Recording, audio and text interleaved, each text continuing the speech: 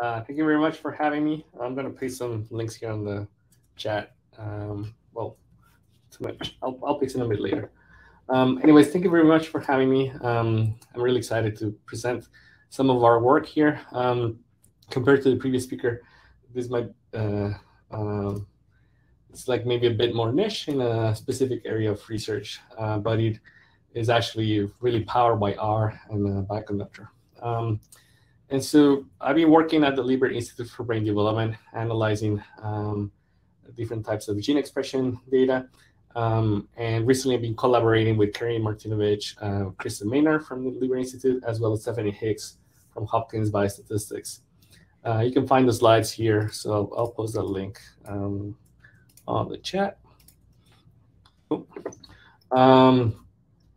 And so as we're interested in studying the brain, one particular region of the brain that we're quite interested in is called the dorsolateral prefrontal cortex.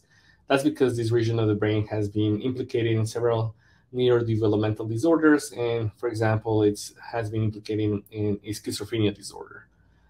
So there's that just gives you a bit of why we're studying that brain region. But there's different ways you can study gene expression. So like that's like gene activity levels. There's different technologies for that. The older one is called bulk RNA-seq. And even though it's like cheap enough that you can do it in a lot of samples, the problem is that if you have our Legos here that illustrate a brain, you end up just looking at all of them mushed together. You can't really tell the different colors or shapes apart. A few years ago, single cell or single nucleus was developed. And so that allows you to classify the different, in this case, colors, so the different cell types together, measure gene expression measurements for them. While that is pretty neat, you lose the spatial information, which is where spatial transcriptomics comes into play, and that's the most recent technology. But unlike the picture over here that looks like in 3D, with spatial transcriptomics, you only get one slice. So like an X and Y plane, and it was the method of the year in 2020. So we were pretty excited about that, and we're like, oh, how can we use it to first study the brain? But before we try something new on something that we don't know much about, we decided to try it out on the dorsolateral prefrontal cortex, because we know that based on studies from several decades ago, we know that there's supposed to be 6 different cortical layers, so 6 different layers of neurons that have different shapes, densities, cell type composition. And so there's a lot of biological knowledge based on those layers, sorry. And so we're like, oh, okay, let's try it out here. Let's see if we can obtain what we already know, right? And so we use this commercially available solution for spatial transcriptomics called Visium from a company called 10x Genomics. That what it does is it has this little square over here that is 6.5 millimeters on each side, and it has a honeycomb pattern that has these spots over here. They're like 55 micrometers in diameter, and we can measure gene expression measurements over there using technology that's kind of similar to what has been used for single cell gene expression.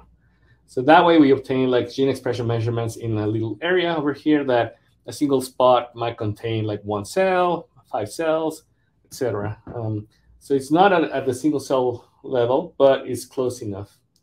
And so we decided to run this pilot study using the dorsolateral prefrontal cortex, but it's actually quite big. So when we were looking at a 6.5 square, that's just a tiny region of what we can study of the whole brain region.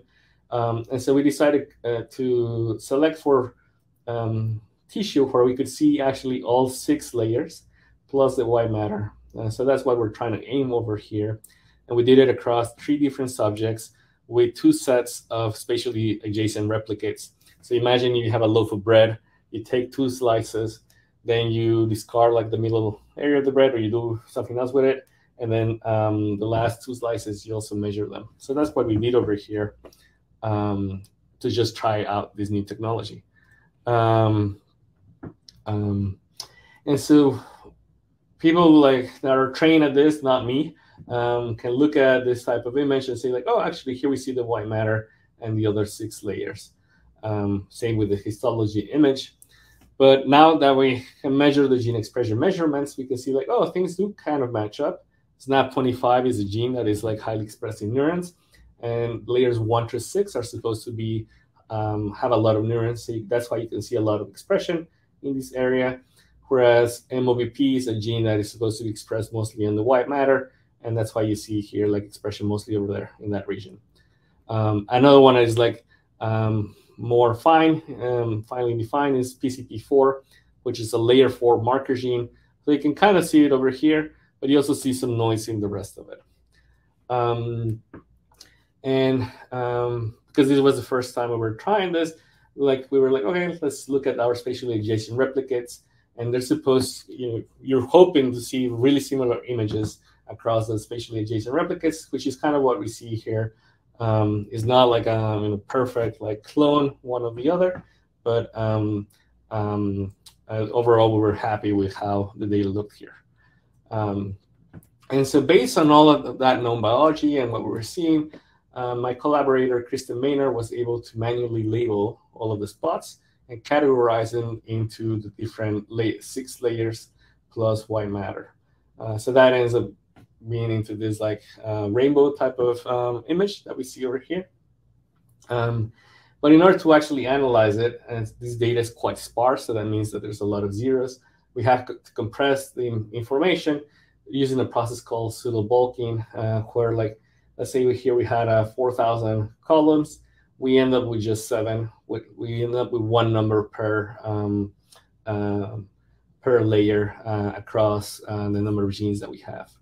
Once we do that, though, we can then use like a principal component analysis, and we can see here that the first principal component, which explains the most variance by by design, actually separates the white matter, shown in black, versus the rest of the colors on the right side. So that's pretty good. But then also the second principal component starts with like layer 1 on the bottom, layer 2, 3, 4, 5, 6. So we weren't expecting to see these like nicely ordered data. It was pretty nice to see. Once we have that, then we can run different types of linear regressions, or and so this is like where like you could go back to the introductory statistics course. We ran like an ANOVA model, and then some linear regressions where like we call one of them the enrichment, where it's like we're looking at one layer at a time against everything else. So we group the rest of them into a single like large box plot. Or we can look at pairwise differences, because sometimes those differences can be useful into understanding the role of a particular gene. So there's a lot of different genes you can find like that explain different changes in expression. If we focus on the enrichment ones, which are the easier to interpret, because at that point you're saying like, hey, we want a gene that is highly expressed in one layer and lowly expressed on the rest. For example, MOBP here, we find like a bunch of different genes for the different layers. And some of them match with what was already known based on other studies. But a lot of those earlier studies have been done in mouse. And like at that point, when you're looking across organisms, there's some differences that across them, right? So this involved like a lot of new infrastructure around this project. And so that's why we developed the package called Spatial-LIBD, which is available on Bioconductor. I don't know if you heard about Bioconductor, but it's a repository like CRAN for sharing packages. One key distinction is that they have to be related to computational biology, and they also have to have vignettes. So they have to have like quite complete documentation. And so Spatial-IBD has like functions for visualizing this type of data, this gene expression data coupled with the images, looking also at the statistical models.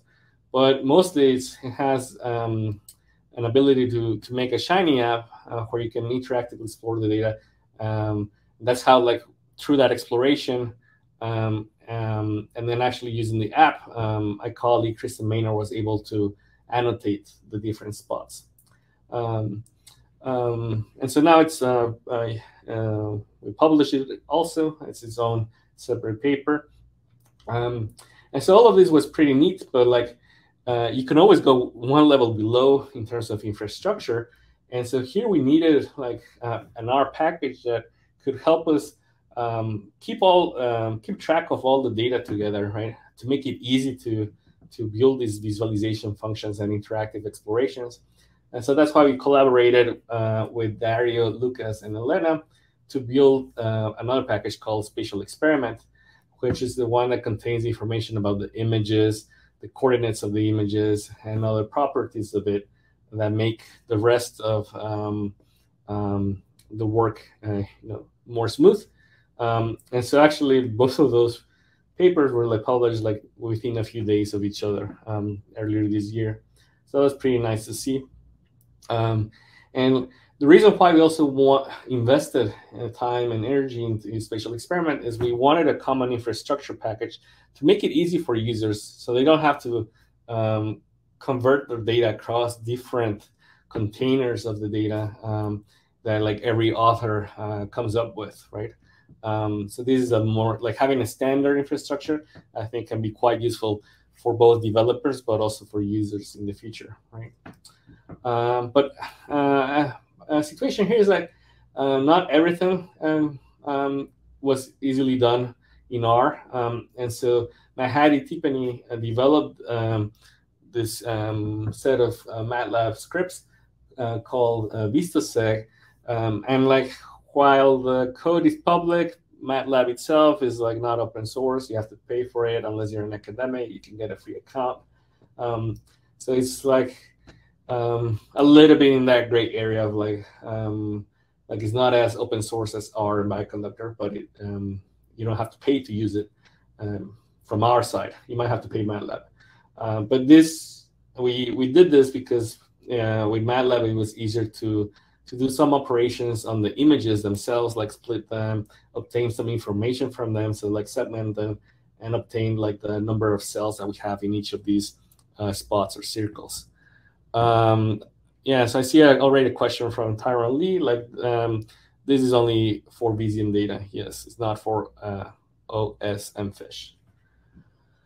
So after this, we basically provided a framework in our paper for how to compare clustering results against this manual annotation. We needed this because if you run like on some unsupervised clustering results, you get like many different types of shapes of clusters, and you're like, oh, does it make biological sense? Yes or no? And so that's why like starting with a brain region that we knew what to expect was very useful for us. And so while we compare different methods, you can see here this y-axis is called the adjusted random index. The higher it is, the better. But none of those values are pretty high, like they're below like 0.4, most of them. But that's what we could do at that point. But because we shared the data early, then other people were able to develop better spatial clustering methods. And one of them is called BaseSpace, published in 2021. And so you can see here that on the left, the manual annotation that we have, on the right side, the BaseSpace results. And even though it's not a perfect match, they look much closer in shape than, for example, the results from this walk trap algorithm. And so they compared a few different methods, and like their BaseSpace method in general has a median of like a little bit above 0.4 in the adjusted random index. So that was better than previous results. There's still some room for improvement. And so here I want to highlight why, like in general in research, but like in my particular field, it's pretty. You should. I mean, I would encourage people to share their data early. And so when we preprinted our study in February of 2020, that's when we made the data available. And so BaseSpace as a preprint came out in September of 2020.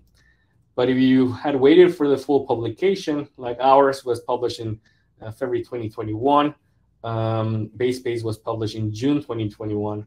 So if you look at all those dates and you compare, like, for example, the sequential fictional timeline, it would have taken like around 620 days. The reality was 461, so there's a difference of 156. But in terms of actually access to software, the difference between the preprints was 190 days. And this was possible because we share the data so fast, right? Not everyone that makes a preprint shares their data. Sometimes there's concerns about patient privacy and things like that. There are very valid concerns. But if you're able to share the data, I would encourage you to actually do that, because you can accelerate science quite a bit. Now, the issue with us is like, okay, we provided a framework for comparing and developing new spatial clustering algorithms, which is great for us because now we can use them with new data sets. At the same time, there's some caveats with our ground truth. So you should consider it as a guideline. It shouldn't be like the final goalpost. I see a message that, am I lagging? I don't know who can respond. Right, John says it's good. Okay.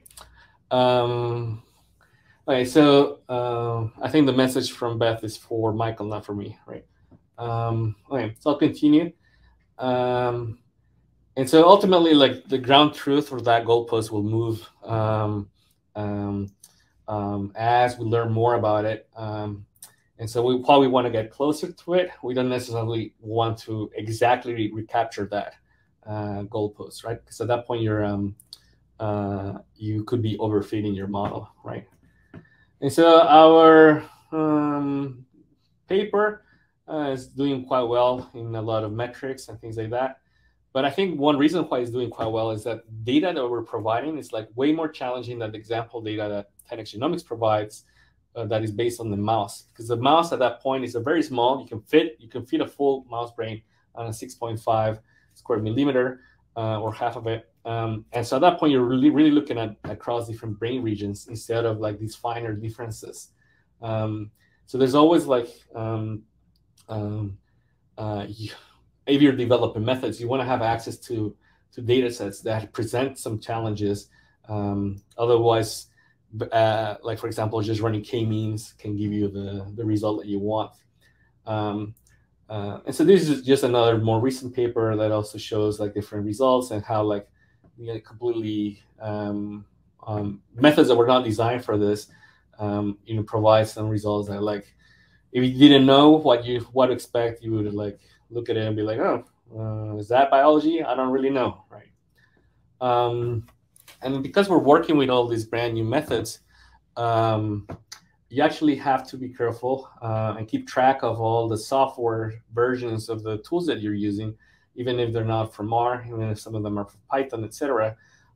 Because you might have to work with like the latest versions of R, latest versions of Bioconductor.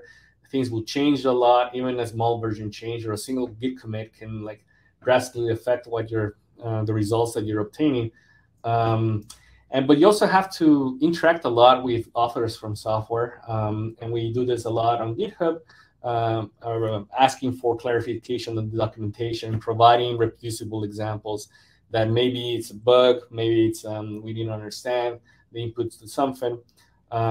And so we do that for others. We also hope that that when people ask us questions, they also provide reproducible examples. But because of that, like documentation becomes really important. For making it easier for users, having wrapper functions can help too. So we've introduced some of them in SpatialIBD. But then also testing your software. So we test our software with GitHub Actions and Bioconductor, which just tests the software on Linux, Macs, and Windows every day, every 24 hours. So all of this effort that goes behind the scenes sometimes is not noticed, but it helps users be able to trust your software and use it effectively. So we go back to disease a bit. There's a bunch of different types of studies you can do, where the end result is basically like a list of genes that are related to a particular disease or disorder. And so one of them is autism spectrum disorder. And there's this paper from 2013, the Safari one, where they have a list of genes that are enriched in autism spectrum disorder. And we could see that like we could localize them to layer 2 and layer 5. Now that we have the spatial transcriptomics data, so that's pretty nice, particularly because a newer study from 2020 that has 102 genes basically replicated those results.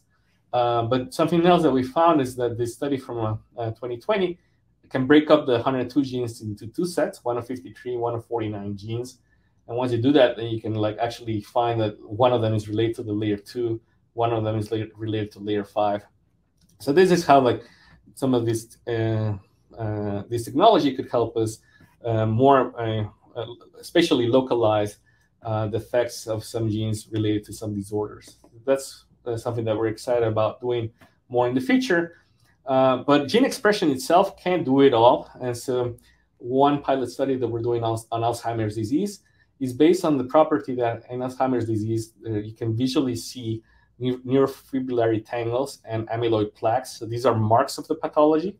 And with a new technology called Visium immunofluorescence, or Visium IF, we can basically see on an image where are the amyloid plaques, where are the tau tangles, and that leads to this cartoon where the plaques are these green balls, the tangles are in purple here.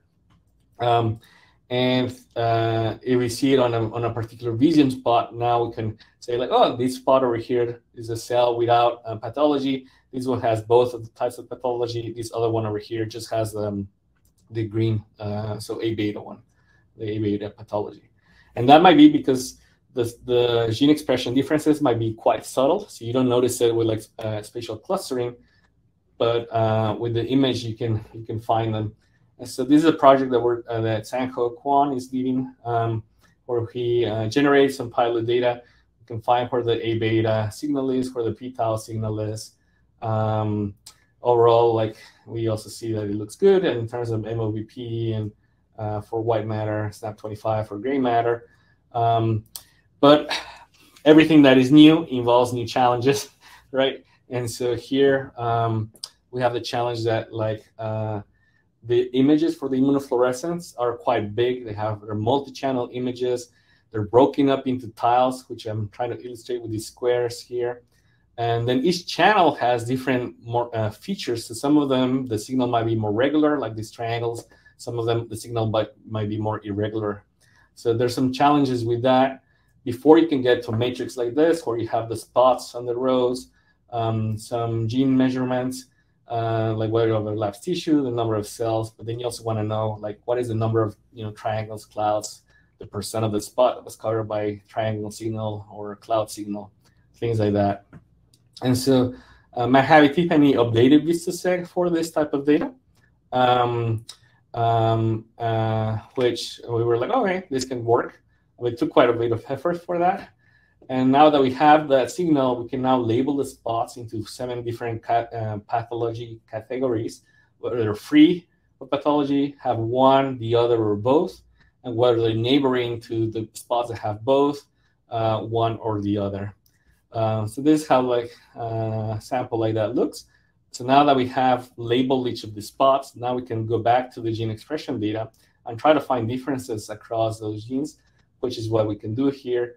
And so, for example, RPN2 is a gene that has been found linked to Alzheimer's disease based on some type of study called GWAS. So that was interesting to see here.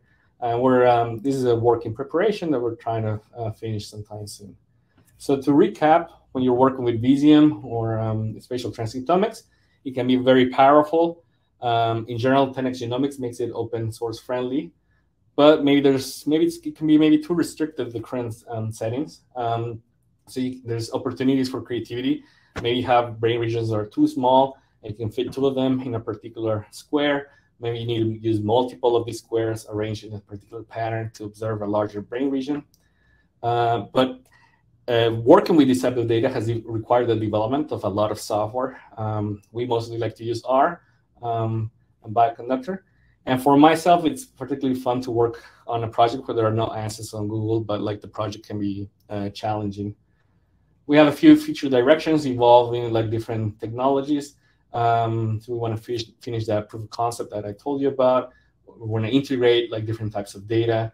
Maybe work with like this new one called Visium HD, which is going to be like a larger square.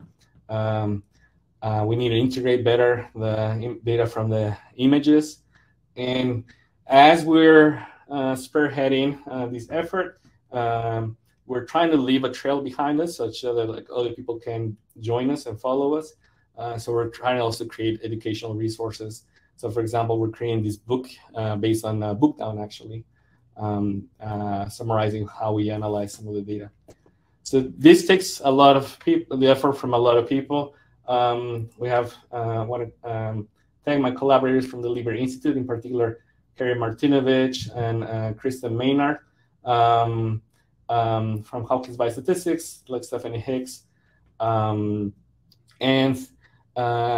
we're hiring, actually, so if you're interested in learning how to analyze more of these type of data, you can find here some information from an anonymous team survey that I adapted from someone at Howard Hughes Medical Institute. There's some things that are good, some things that are bad, and I'll leave you here with, like, if you're interested in joining us from the data generation side or the analysis side, we have different opportunities. I think that's it for me, and I'll just post some of the links on the chat that I had prepared, but my message was too long, so I couldn't copy paste it all of it. Thanks, Leonardo. All right, so we filled out some of the time. We do have a break now until about 4. If people want to chat Leonardo or any of the other speakers for questions, you're more than welcome. Otherwise, we'll take a break now. Thanks. All right. Thank you very much.